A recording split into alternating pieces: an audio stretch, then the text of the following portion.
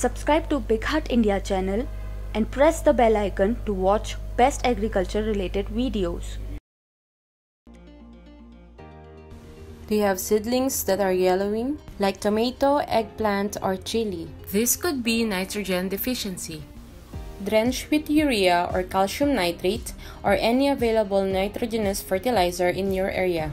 Dissolve well the fertilizer in a small quantity of water before mixing it in a bigger bucket.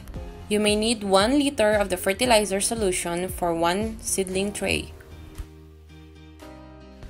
Mix it well. If you don't have a big basin or container, you can make a pit to dip the seedling trays. If you have more than 10 seedling trays, you can make a pit that fits 2 to 3 seedling trays. This is to save your time. Dig the pit with approximately 10 to 15 centimeters deep. Place a layer of plastic or any material that will keep the fertilizer solution. Then pour the fertilizer solution.